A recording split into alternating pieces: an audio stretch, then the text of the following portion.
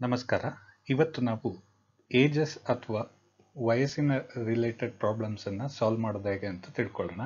ಈ ಕಾನ್ಸೆಪ್ಟನ್ನು ತಿಳ್ಕೊಳ್ಳೋಕೆ ಮುಂಚೆ ನಾವು ರೇಷಿಯೋ ಆ್ಯಂಡ್ ಪ್ರಪೋರ್ಷನ್ ಕಾನ್ಸೆಪ್ಟ್ನ ಚೆನ್ನಾಗಿ ತಿಳ್ಕೊಬೇಕಾಗುತ್ತೆ. ಈ ಕಾನ್ಸೆಪ್ಟ್ನಲ್ಲಿ ಒಟ್ಟು 3 ರೀತಿಯ ಪ್ರಾಬ್ಲಮ್ಗಳು ಬರುತ್ತೆ.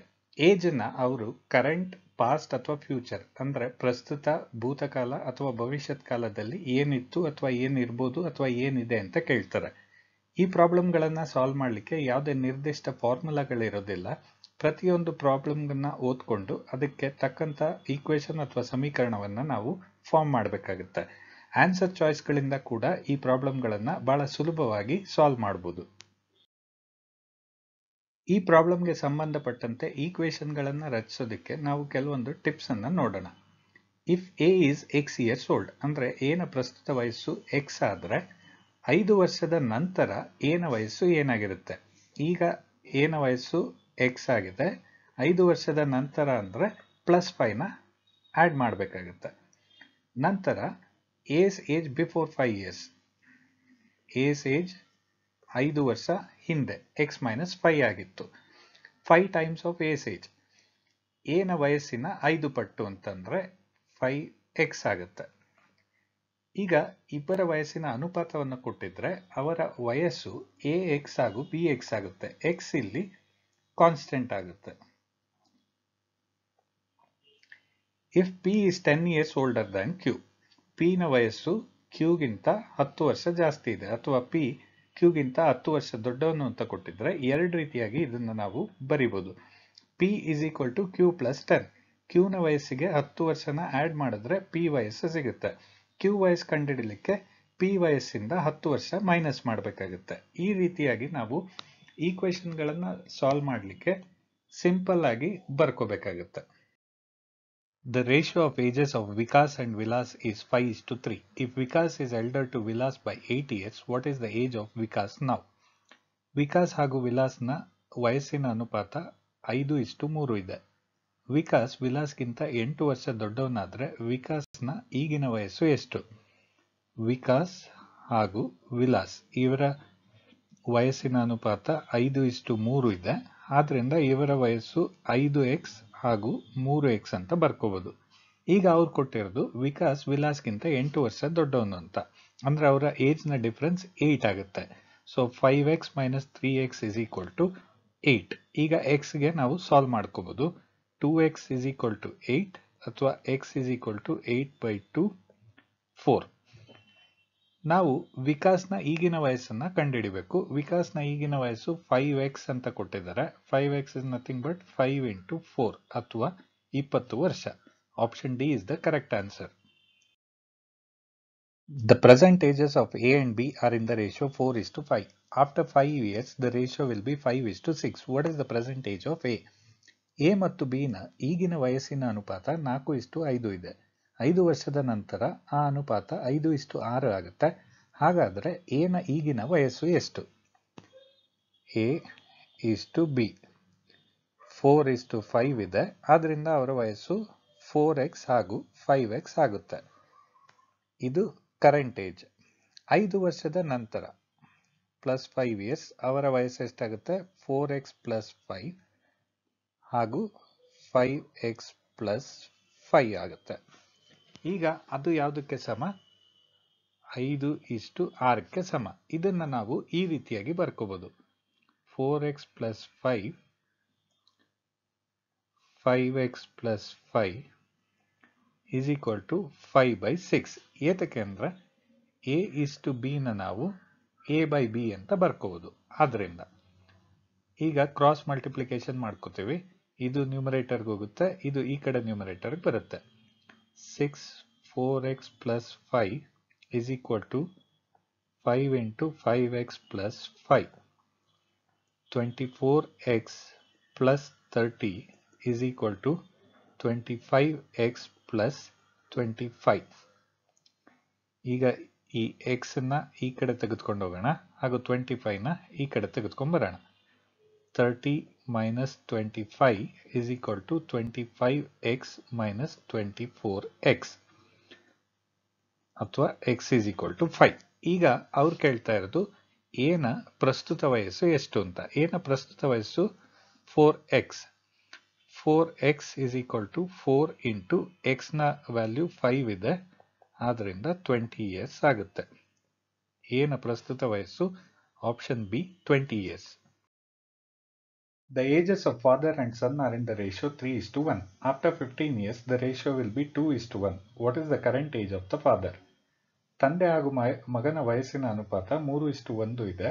15 ವರ್ಷಗಳ ನಂತರ ಈ ಅನುಪಾತ 2:1 ಆಗುತ್ತೆ. ಹಾಗಾದ್ರೆ ಪ್ರಸ್ತುತ ತಂದೆಯ ವಯಸ್ಸು ಎಷ್ಟು? ಎರಡು ರೀತಿಯಾಗಿ ನಾವು ಸಾಲ್ವ್ ಮಾಡಬಹುದು. ಒಂದು ಈಕ್ವೇಶನ್ ಮೆಥಡ್, ಇನ್ನೊಂದು ಆನ್ಸರ್ ಚಾಯ್ಸ್ ಮೆಥಡ್. ಮೊದಲಿಗೆ ಈಕ್ವೇಶನ್ ಮೆಥಡ್ ನ ನೋಡೋಣ. ಫಾದರ್ ಹಾಗೂ ಸನ್ನ ವಯಸ್ಸಿನ ಅನುಪಾತ ಈಗ 3:1 ಇದೆ. ಇದು ಕರೆಂಟ್ ಏಜ್ ನ ವಯಸ್ಸಿನ ಅನುಪಾತ. ಆದ್ದರಿಂದ 3x ಹಾಗೂ 1x ಇವರ ಏಜ್ಗಳು ಇರುತ್ತೆ. 15 ವರ್ಷದ ನಂತರ ಅಂತಂದ್ರೆ ಪ್ಲಸ್ 15 years, 3x ಪ್ಲಸ್ 15 ಹಾಗೂ ಇದು 1x ಪ್ಲಸ್ 15. ಈ ಎರಡರ ಅನುಪಾತ 2:1 ಇರುತ್ತೆ. ಇದನ್ನ ನಾವು ಈ ರೀತಿಯಾಗಿ ಬರ್ಕೋಬಹುದು. 3x plus 15 x plus 15 is equal to 2:1. ಈಗ ಕ್ರಾಸ್ ಮಲ್ಟಿಪ್ಲಿಕೇಶನ್ ಮಾಡಿದ್ರೆ 3x plus 15 into 1 is equal to 2 into x plus 15. ಅಥವಾ 3x plus 15 is equal to 2x plus 30. 3x minus 2x ಇದನ್ನ ಈ ಕಡೆ ತಗೊಂಬಂದು ಇದನ್ನ ಈ ಪಕ್ಕಕ್ಕೆ ತಗೊಂಡು ಹೋಗ್ತೇವೆ. 30 minus 15 ಅಥವಾ x is equal to 15. x ನ ವ್ಯಾಲ್ಯೂ 15 ಇದೆ. ನಮಗೆ ಬೇಕಾಗಿರೋದು ತಂದೆಯ ಈಗಿನ ವಯಸ್ಸು, ಅದು 3x. So 3x is equal to 3 into 15 ಅಥವಾ 45. Option A. ಇದು ಒಂದು ರೀತಿ ಆದರೆ ಈವನ್ ಆನ್ಸರ್ ಚಾಯ್ಸ್ ಇಂದ ಕೂಡ ನಾವು ಸಾಲ್ವ್ ಮಾಡಬಹುದು.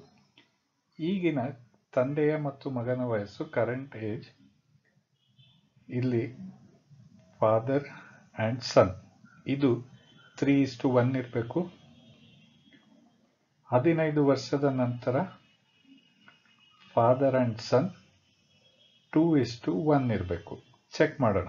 ಮೊದಲ ಆನ್ಸರ್ ಚಾಯ್ಸ್ ಫಾದರ್ ಏಜ್ಗೆ 45 ಇದೆ, ಆಪ್ಷನ್ ಎ.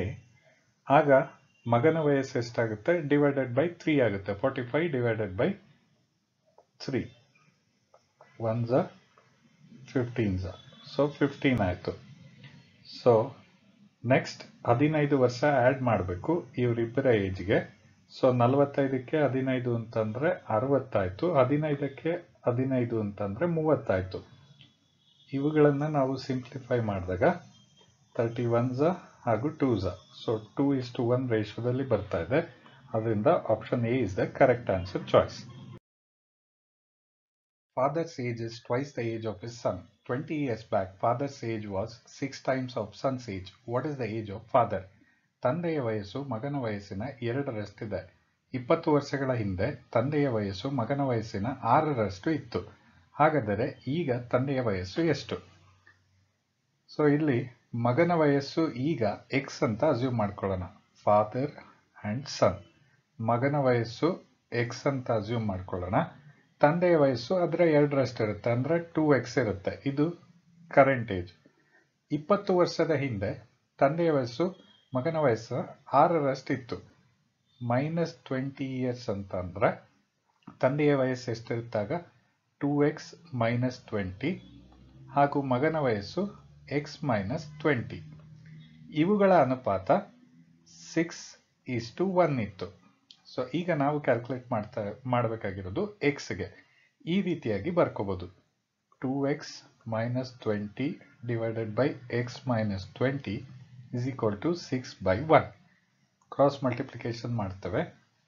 ಆಗ 1 into 2x minus 20 is equal to 6 into x minus 20. 2x minus 20 is equal to 6x minus 120. ಈ 120ನ ಈ ಕಡೆ ಹಾಗೂ 2x ನ ಈ ಕಡೆ ತೆಗೆದುಕೊಂಡು ಹೋಗೋಣ. ಆಗ 120 minus 20 is equal to 6x minus 2x. 100 is equal to 4x ಅಥವಾ x ನ value 100 divided by 4 1s are 25s are. So x ನ ವ್ಯಾಲ್ಯೂ 25 ಇದೆ. ಈಗ ನಮಗೆ 2x ನ ವ್ಯಾಲ್ಯೂ ಬೇಕಾಗಿದೆ. 2x ಅಂತ ಅಂದ್ರೆ 2 into 25 ಅಥವಾ 50. ತಂದೆಯ ವಯಸ್ಸು 50 ವರ್ಷ. Rajiv's age after 15 years will be 5 times his age 5 years back. What is his current age? 15 ವರ್ಷಗಳ ನಂತರದ ರಾಜೀವನ ವಯಸ್ಸು 5 ವರ್ಷ ಹಿಂದಿನ ವಯಸ್ಸಿನ 5ರಷ್ಟಿರುತ್ತದೆ. What is his current age? ಅವನ ಈಗಿನ ವಯಸ್ಸೆಷ್ಟು? ರಾಜೀವ್ನ ಕರೆಂಟ್ ಏಜ್ ಎಕ್ಸ್ ಅಂತ ಅಸ್ಯೂಮ್ ಮಾಡ್ಕೊಳ್ಳೋಣ. ಸೊ ಈಗ ಈ ಕ್ವೆಶನ್ನ ಪ್ರಿಪೇರ್ ಮಾಡ್ಕೊಳ್ಳೋಣ. 15 ವರ್ಷದ ನಂತರ ರಾಜೀವ್ನ ವಯಸ್ಸು ಏನಾಗುತ್ತೆ? ಪ್ಲಸ್ 15 ಇಯರ್ಸ್ ಎಕ್ಸ್ ಪ್ಲಸ್ 15 ಆಗುತ್ತೆ. ಹಾಗೂ 5 ವರ್ಷದ ಹಿಂದೆ ಮೈನಸ್ 5 ಎಕ್ಸ್ ಮೈನಸ್ 5 ಆಗುತ್ತೆ. ಅವರು ಕೊಟ್ಟಿರೋ ಪ್ರಕಾರ ಈ ವಯಸ್ಸೇನಿದೆ ಅದು ಈ 5 ವರ್ಷ ಹಿಂದಿನ ವಯಸ್ಸಿನ 5ರಷ್ಟಿದೆ. ಸೊ ಈ ಎರಡು ಈಕ್ವಲ್ ಆಗಬೇಕು ಅಂತಂದ್ರೆ ಈ 5 ವರ್ಷದ ಹಿಂದಿನ ವಯಸ್ಸೇನಿತ್ತು ಅದನ್ನ 5ರಿಂದ ಮಲ್ಟಿಪ್ಲೈ ಮಾಡಬೇಕಾಗುತ್ತೆ. So X plus 15 is equal to 5 into X minus 5. X plus 15 is equal to 5x minus 25 ಅಥವಾ ಈ 25ನ ಈ ಕಡೆ ತೆಗೆದುಕೊಂಬರೋಣ ಹಾಗೂ ಈ ಎಕ್ಸ್ನ ಈ ಕಡೆ.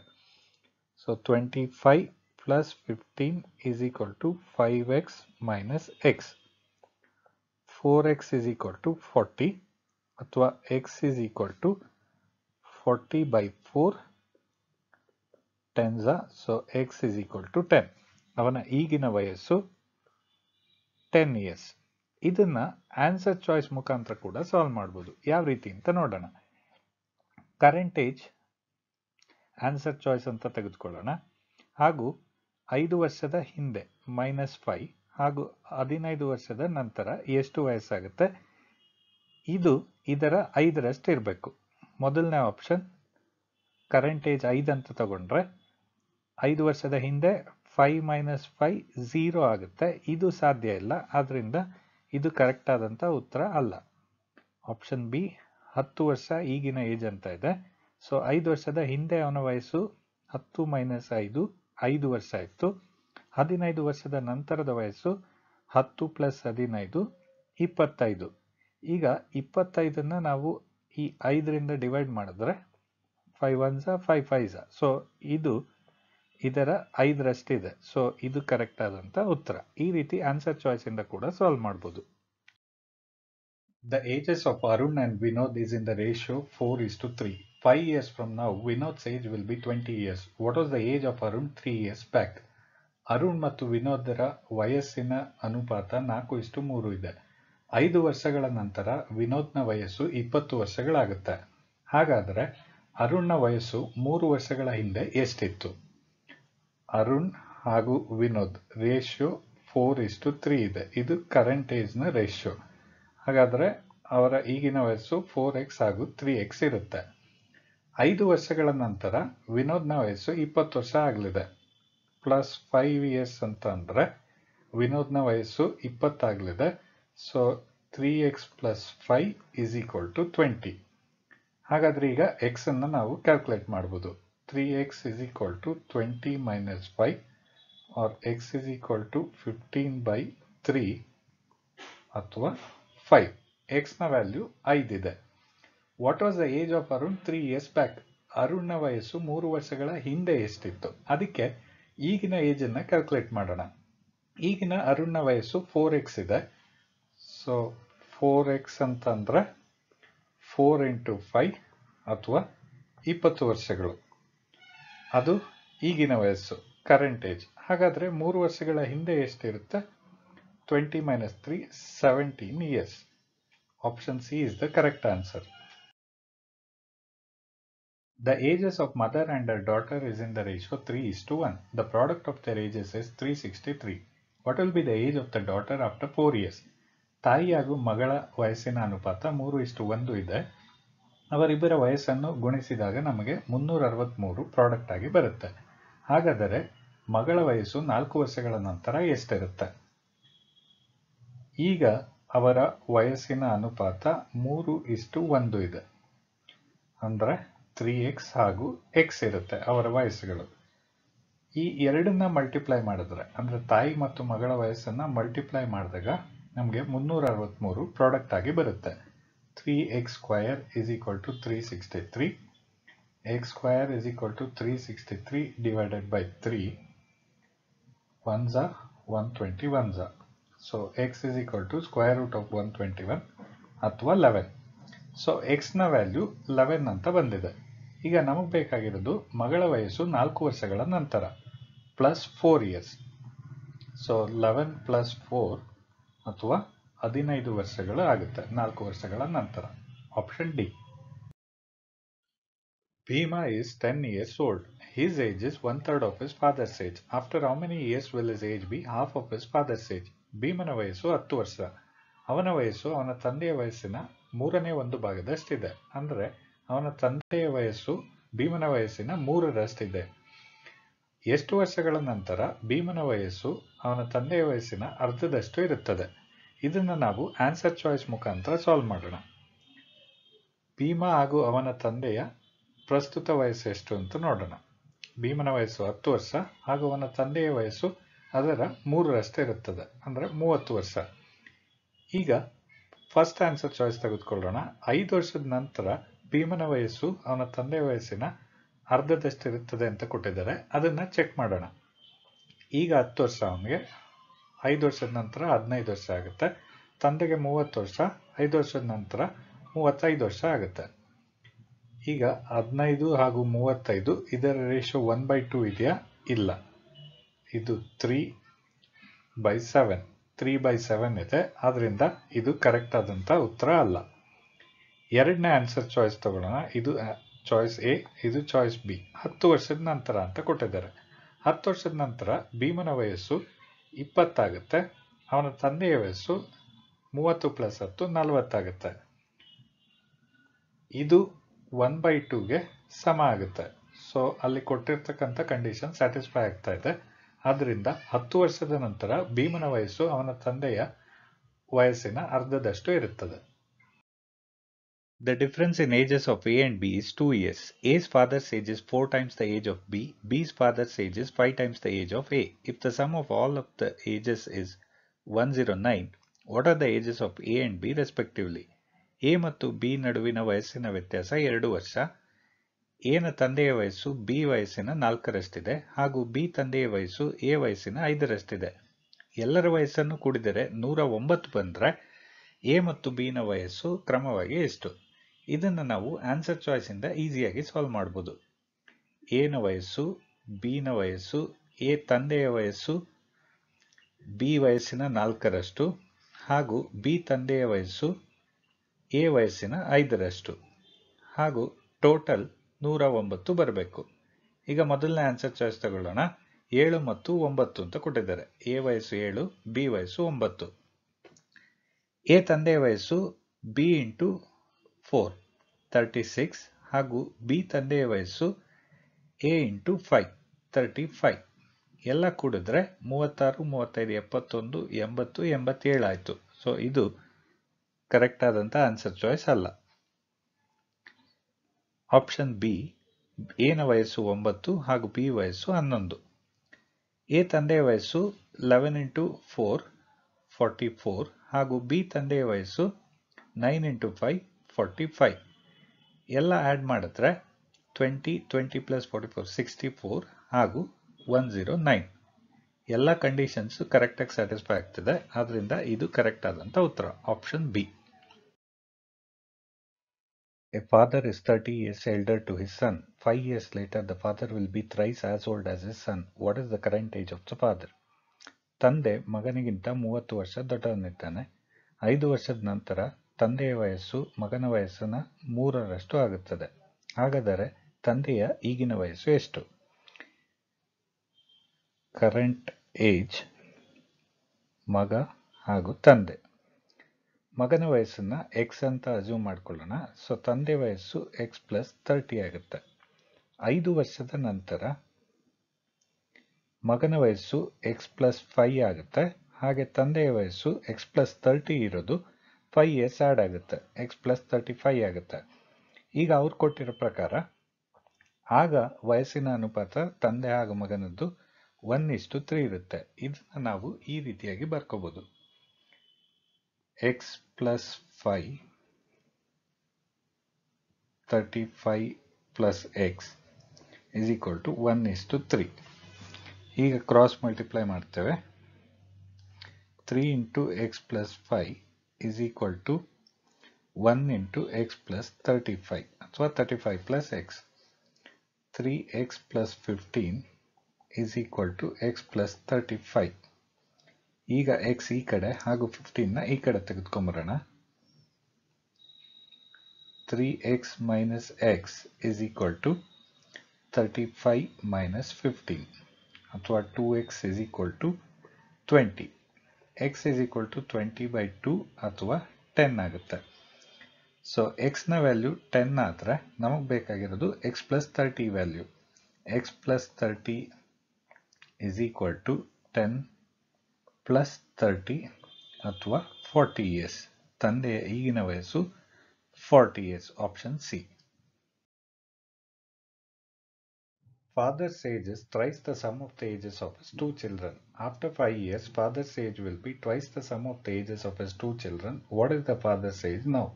ತಂದೆಯ ವಯಸ್ಸು ತನ್ನ ಇಬ್ಬರು ಮಕ್ಕಳ ಏಜ್ನ ಸಮ್ನ 3ರಷ್ಟು ಇದೆ. 5 ವರ್ಷಗಳ ನಂತರ ತಂದೆಯ ವಯಸ್ಸು ತನ್ನ ಇಬ್ಬರು ಮಕ್ಕಳ ವಯಸ್ಸಿನ ಸಮ್ನ 2ರಷ್ಟು ಆಗುತ್ತದೆ. ಈಗ ತಂದೆಯ ವಯಸ್ಸು ಎಷ್ಟು? ಕರೆಂಟ್ ಏಜ್, ಚಿಲ್ಡ್ರನ್ ಹಾಗೂ ಫಾದರ್. ಇಬ್ಬರು ಮಕ್ಕಳ ವಯಸ್ಸಿನ ಸಮ್ನ ನಾವು x ಅಂತ ಅಸ್ಯೂಮ್ ಮಾಡ್ಕೊಳ್ಳೋಣ. ತಂದೆಯ ವಯಸ್ಸು ಈಗ 3ರಷ್ಟು ಅಂದ್ರೆ 3x ಇರುತ್ತೆ. 5 ವರ್ಷದ ನಂತರ ಮಕ್ಕಳ ವಯಸ್ಸಿನ ಸಮ್ x plus 10 ಆಗುತ್ತೆ. ಯಾಕೆಂದ್ರೆ ಇಬ್ರು ಮಕ್ಕಳಿರೋದ್ರಿಂದ 5 ವರ್ಷ ಜಾಸ್ತಿ ಆಗುತ್ತೆ, ಅಂದ್ರೆ ಒಟ್ಟು 10 ವರ್ಷ ಜಾಸ್ತಿ ಆಗುತ್ತೆ. ತಂದೆಯ ವಯಸ್ಸು 3x plus 5 ಇರುತ್ತೆ. ಇಲ್ಲಿ ಕೊಟ್ಟಿರೋ ಡೇಟಾ ಪ್ರಕಾರ ಇದರ ರೇಷಿಯೋ 1:2 ಅಂದ್ರೆ 5 ವರ್ಷದ ನಂತರ ವಯಸ್ಸಿನ ರೇಷಿಯೋ 1:2 ಇರುತ್ತೆ. ಈ ರೀತಿಯಾಗಿ ನಾವು ಈಕ್ವೇಶನ್ ನ ಬರ್ಕೋಬಹುದು. x plus 10 3x plus 5 is equal to 1/2. Cross multiply ಮಾಡಿದಾಗ 2 into x plus 10 is equal to 1 into 3x plus 5. 2x plus 20 is equal to 3x plus 5. ಹಾಗೂ 2x ನ ಈ ಕಡೆ ತೆಗೆದುಕೊಂಡು ಬಂದು 5 ನ ಈ ಕಡೆ ತೆಗೆದುಕೊಂಡು ಹೋಗೋಣ. 3x minus 2x is equal to 20 minus 5 ಅಥವಾ x is equal to 15. x 15 ಆದರೆ ನಮಗೆ ಬೇಕಾಗಿರೋದು 3x. ಆದ್ದರಿಂದ 3 into 15 is equal to 45 years. ತಂದೆಯ ಈಗಿನ ವಯಸ್ಸು 45 ವರ್ಷಗಳು. ಧನ್ಯವಾದಗಳು. Thank you.